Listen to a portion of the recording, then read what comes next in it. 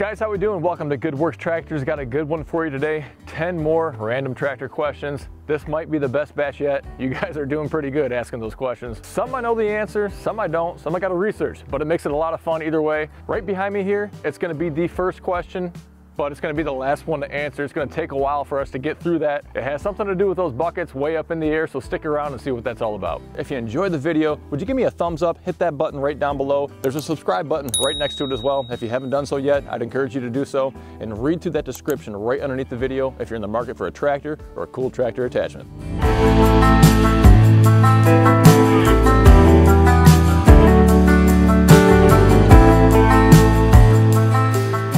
Guys, first question today is a pretty good one, an interesting one. I don't know the answer to, but we're going to find out. It's going to be a part A, part B. So part A now, part B at the end of the video when we come back and do some final measurements. Let's talk about loader drift down. You could be talking about a backhoe as well, but what is an acceptable amount of drift? How much will your loader drift?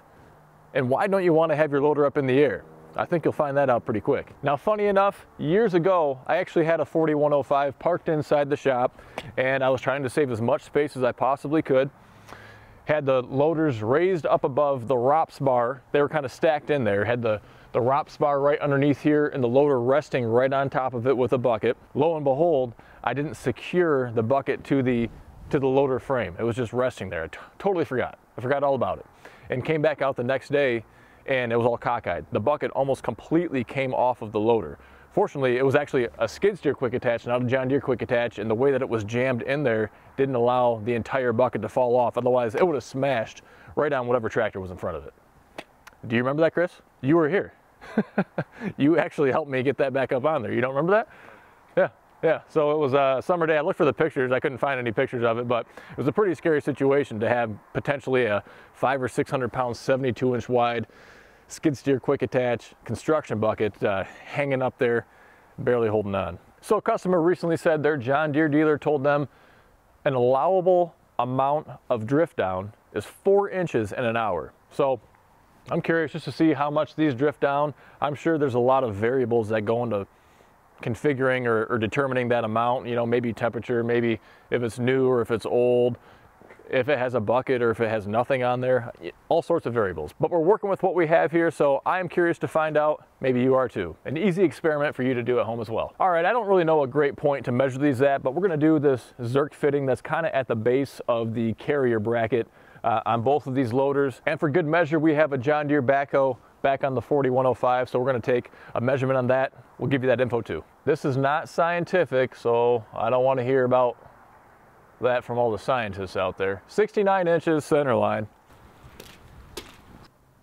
102.5 inches.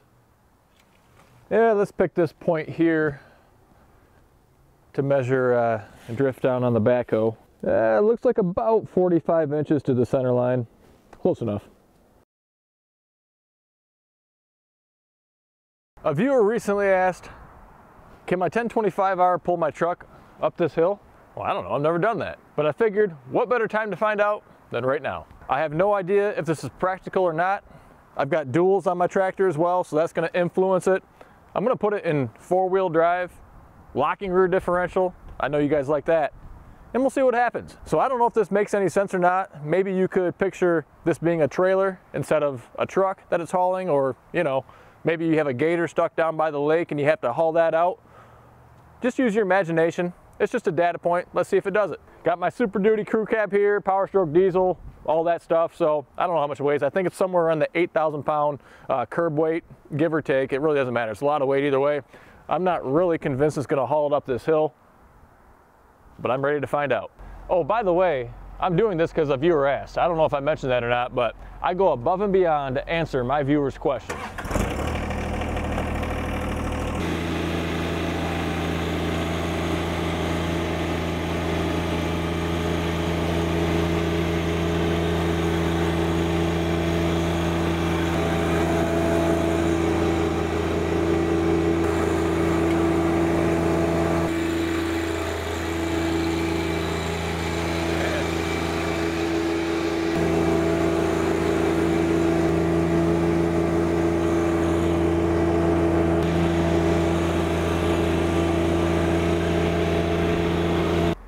Well, how about that?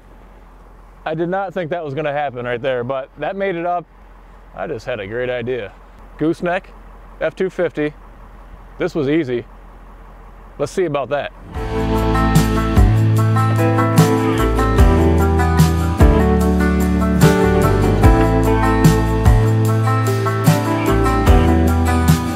Okay, I did not think this 1025 was going to pull that F350 up this hill.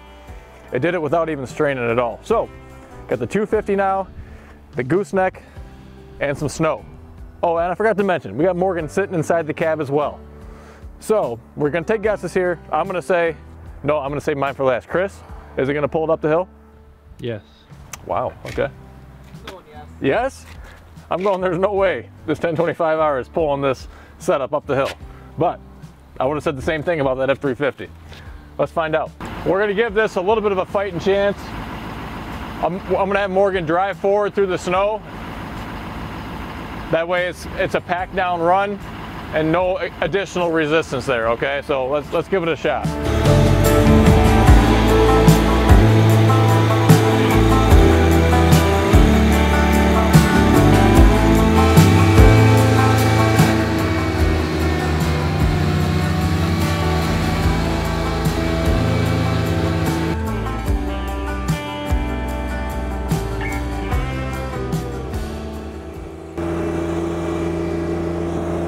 Well, after we got that snow cleared out of the way, we drove forward and then backwards just to give it a hard pack, you know, instead of having that extra resistance. And sure enough, it started to strain. You could definitely hear it straining, but it pulled it the entire way up here.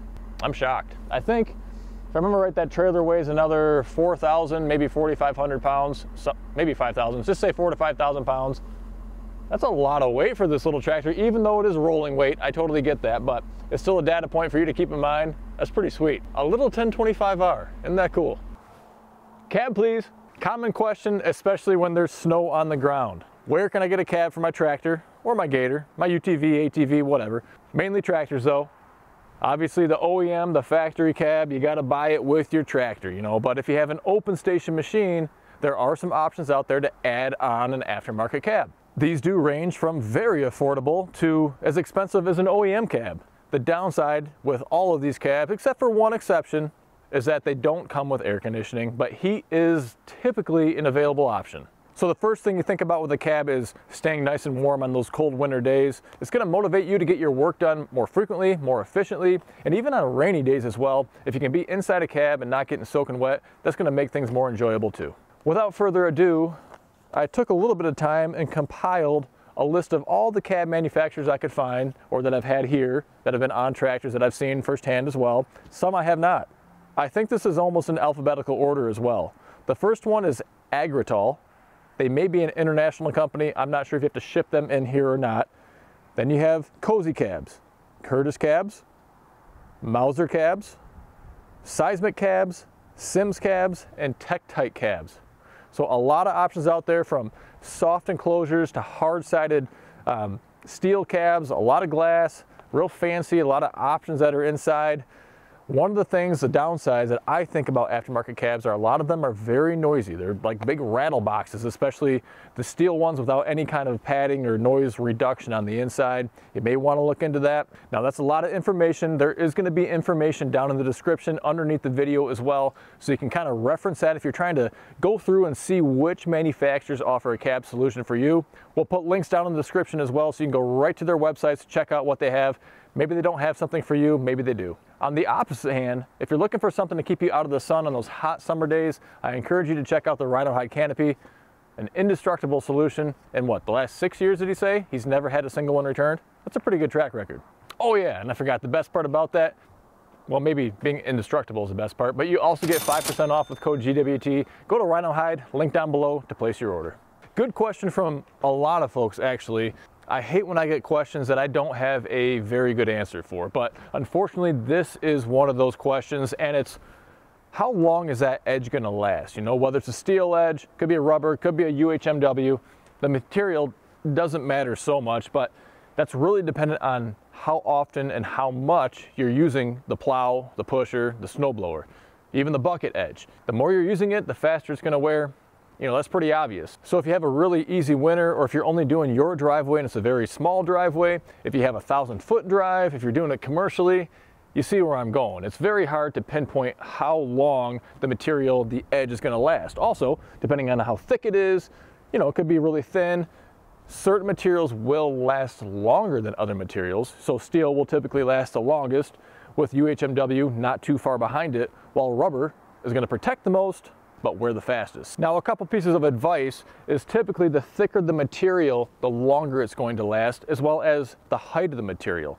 And a good way to take advantage of a taller meaning up and down section of material would be to get something that you can flip over. So you can use this side here, and then once that wears down, you can flip it over and use this side as well. So that's gonna give you a lot more bang for your buck. So I've got our thinner material right here. And I'm gonna be honest, this is actually thicker than what a lot of the competition has. So this is 3/4 inches thick right here, and a lot of folks are gonna use either a 0.5 or a 0.6 thickness on UHMW for things like smaller snow plows, could be for your ATVs, your UTVs, those types of plows. I went a little bit thicker just because I felt like you want to get more bang for your buck. And same thing can be said for this thicker material, which is typically used for the, you know, the bigger snow pushers and for bigger, heavier duty plows, other applications along those lines. So when you're looking for an edge, it's going to be very challenging for anybody to give a legitimate answer on how long the material is going to last. But the bigger, the beefier that you go, maybe the taller that you go, the longer it's going to last. And I think we know my pick is going to be the UHMW. We sum it up by saying it protects like rubber, but it cuts like steel. Don't take my word for it though. If you've bought a piece of this from me or you've been using it for a long time, I'd love to get your feedback. Leave a comment down below. Common question, good question too, this next one here, but will a local dealer service your tractor or honor the warranty if you buy it from me or somewhere else, if you don't buy it new, if you don't buy it from them? So this is a question that my answer would be any good quality dealer is going to service or honor the warranty even if you didn't buy it from them. And I think that's twofold. Number one, it's going to tell you a whole lot about that dealer and their reputation if they are so concerned about selling you the equipment over taking care of their customers. So number two, these businesses are set up, but hang on, I am not a John Deere or Kubota dealer. I don't actually service equipment, but this is my take on it, my interpretation. I do run a business, so I feel like I have at least a little insight to how it works. But they're set up to have different profit centers. So sales is only one profit center, but parts and service, you know, attachments, all those kinds of other areas, maybe insurance or financing, those are different profit centers, how they can make profit at the end of the day and be successful. So service and parts are going to be sometimes more profitable than just selling the tractor or the skid steer or the gator, whatever it is, outright in the beginning. And plus, they're establishing a relationship with you, the customer, or maybe they already have a relationship where you're going to come back to them for the little $100 accessory here, or maybe a $5,000 attachment there, that kind of thing, all down the road. So if your local dealer won't service your equipment or honor a warranty just because you didn't buy a piece of equipment from them, I'd look elsewhere. You know, I'm telling you, it's just a slew of good questions for this video. How much is my tractor worth, or how much should I pay for that tractor? Well, the simple answer is however much you're willing to buy it for or sell it for. Unfortunately, there's not a blue book, a NADA, no kind of tractor guide to tell you how much this option, that option is worth, the year, the hours, the configuration, but I don't really like those guides anyways. If you're like me, you never like that number that Kelley Blue Book spits out anyway. My vehicle's always worth more than what it has to say, but that's the number that a buyer's gonna look at if they're coming to me trying to make an offer. Before I sold tractors, I bought and sold a whole lot of boats, and it was a good starting point because you can look up on the NADA guides the average values for a boat with all sorts of accessories. However, I often paid more than the Blue Book value and sold them for way more than the Blue Book value. So it was really just a starting point, maybe a negotiation tactic if you're looking to buy one and you don't really know where to start. However, it's really based on supply and demand, condition of it. So regardless of what you're shopping for, if you're looking to buy it or sell it, you got to get a feel for the market. Spend a couple of days looking at different websites, what things are selling for, what they're being listed for. See if you can see how long it's been listed for. If you go to a big place like an Auto Trader or Tractor House, you know, or Boat Trader, any place, no matter what it is you're trying to sell, just sort them from cheapest to most expensive. You know, if it's all 1025Rs, there might be 300 of these for sale on Tractor House. I can tell you this right now, if they're all set up with a loader and a mower, 75% of those are never moving. You know, that cheapest, that bottom 25%, those are the tractors that are going to be sold, with a rare exception here or there. But don't pay any attention to the stuff that's, you know, priced $4,000 or $5,000 more than anybody would ever pay. So it's not a straightforward answer, and I don't have the answer for you, because it's going to come down at the end of the day to what you're willing to pay for it, what you're willing to sell for it, and whoever you're dealing with on the other end of that transaction. Common question, but a good question too. But the quick attach, the John Deere quick attach, and this goes for skid steer quick attach as well, but something on a 4066R, is it going to fit the same as on a little 1025R? Isn't it going to be like wider or taller or further apart or something where it's just not going to be compatible? Well, that's the beauty of a standardized system, is that you could take an attachment from a 1025R, put it on a 4066R, as long as you have a John Deere quick attach, or vice versa. But do you really want to do that? So as you can see, John Deere 4R, little 1025R, same carrier brackets for the John Deere quick attach. You can see the spacing is identical, up and down, the size is identical as well. So this is not a problem. You can take an attachment from a smaller tractor if you're upsizing, maybe not from a 1025 to a 4 series, but maybe from a 1 to a 2 series, or a 2 to a 3 series perhaps, or a 3 to a 4, you get the idea. Let's see what it looks like though if you put something from a 4 series onto a 1 series.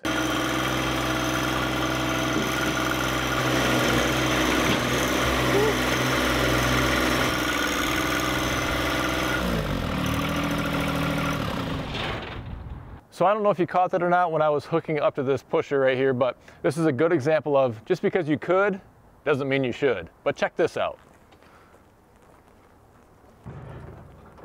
There is no weight on the back end of this tractor. There is a lot of weight on that front axle there. I've only got it just a couple inches off the ground, but you can see I'm just standing here shoving this thing around. It's pretty incredible. Oh, also another reason why you always want to have plenty of ballast weight on the back end of your machine. Can I add this to this? If you don't know what this and this are, we're talking about a hydraulic multiplier and a Power Beyond circuit on your tractor.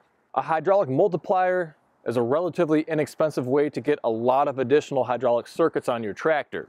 What you see here on my 4066R is hooked into either the 3rd, the 4th, or the 5th function. Take your pick.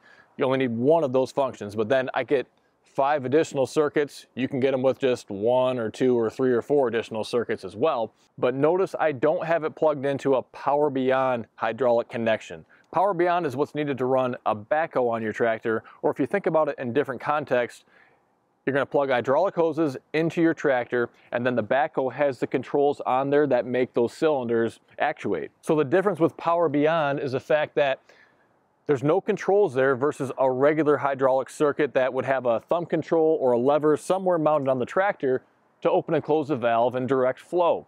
When you have something plugged into your Power Beyond, the flow is just going to go through it until it can't go anymore. It's just going to stop eventually, otherwise it'll just keep flowing right through.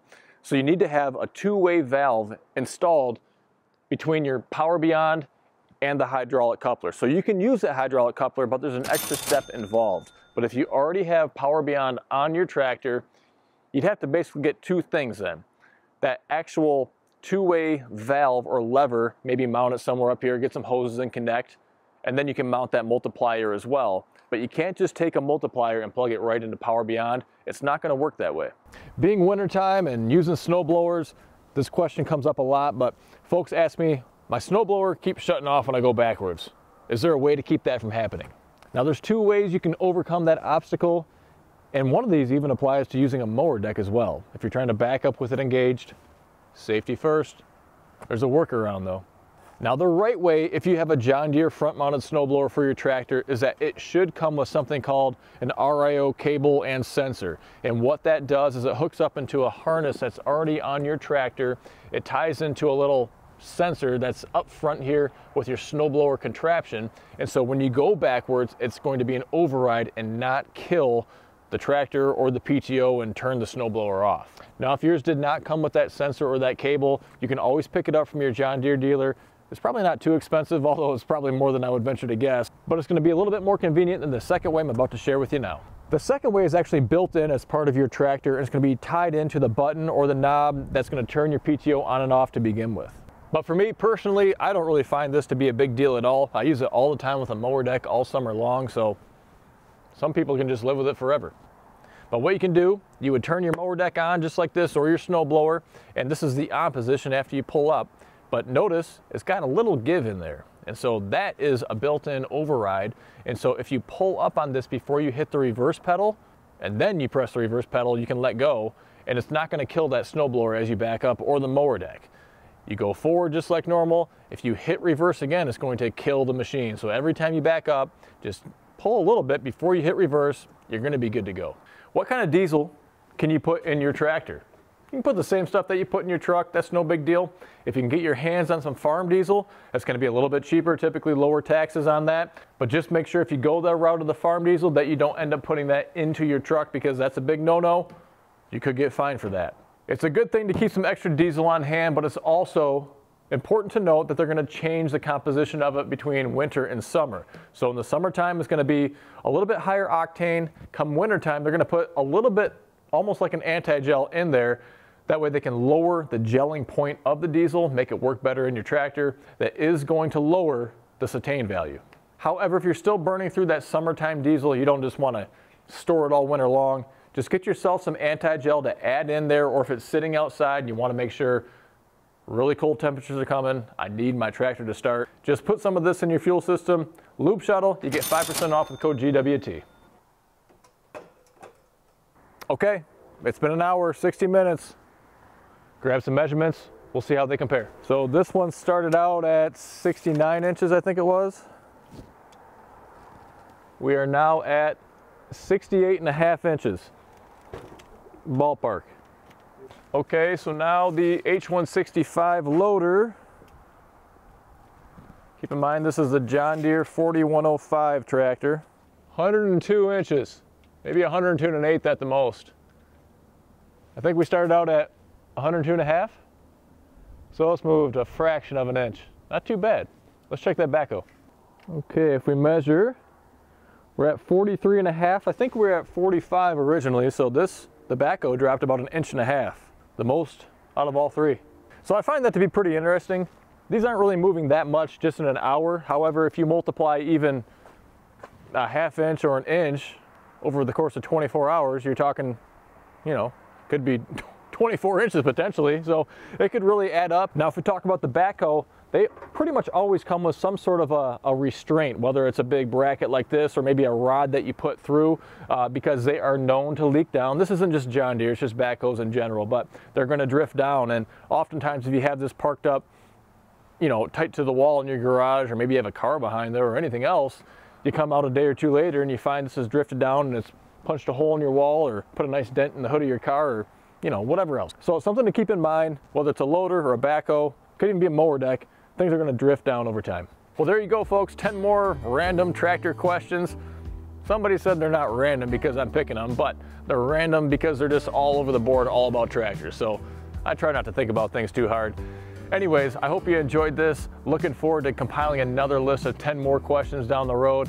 If you do like what you saw here, I'd love to get a thumbs up from you. And if you haven't done so already, hit that subscribe button right down below.